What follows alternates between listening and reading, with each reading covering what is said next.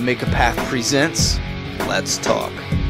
Welcome to Make a Path Presents. My name is Ronnie Hayes, and today, let's talk the Fear the Walking Dead new promo teasers. Alright, to start it off, I think there was a really creepy vibe, especially to the second teaser, the Missing Persons teaser that came out. I think it came out today. Anyway, it surprised me, but I love the creepy element. What surprised me was the Missing Persons poster, and they even emphasized that in the title of the video. And that was shocking because it was like, oh, people go missing because of what I'm assuming is this virus. You know, they turn into walkers or however it happens, which leads me to believe that some kind of authority has to deal with that situation. If it's a child or an adult or whatever, if they turn into a walker, they're obviously attacking people. If the police show up or the government or any authorities like that show up afterwards, then they're obviously keeping everything quiet, and that would probably explain the missing persons. But I do like that creepiness. However, it makes me worry a little bit that it's not going to be a realistic environment. They're driving around and it's only a quick shot, so we can't get all the information from that 10-second preview. But it looked like a park area, and there was this shadowy figure under the shadow of a big tree. And it did not look like there was other people around. It did not look like there was other bodies around at all in the environment. And it looked a little barren for what LA should have been. Again, it's a 10-second preview, so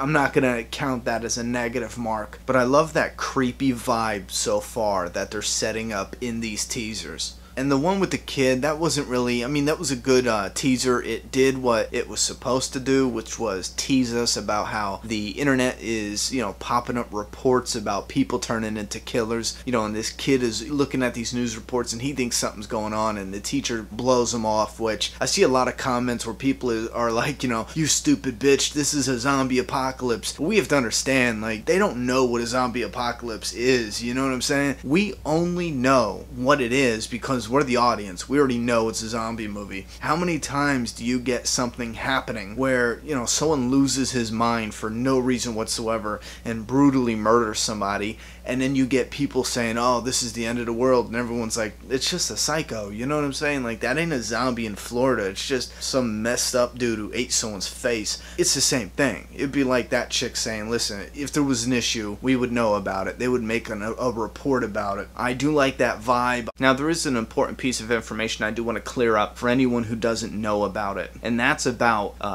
original cast members appearing in Fear the Walking Dead, which they won't be. Robert Kirkman has gone on record now officially confirming there is no character from the original series on the companion series. And how this started was the original draft of the script had, I believe, Dr. Jenner's wife and possibly Dr. Jenner making an appearance in the original pilot. Now, that original pilot did not happen that way. The final draft did not include anybody. I mean, unless they're holding it back for a big surprise, which kind of seems unlikely since he has done, 3 interviews that I know of where he came out specifically, and the last one was in the most recent official Walking Dead magazine, and he said there will not be any character from the original show in this companion piece. And that's what makes it different from a spin-off. A spin-off has to have, a cast member from the original show, either a minor or a major cast member. That's what the big difference is.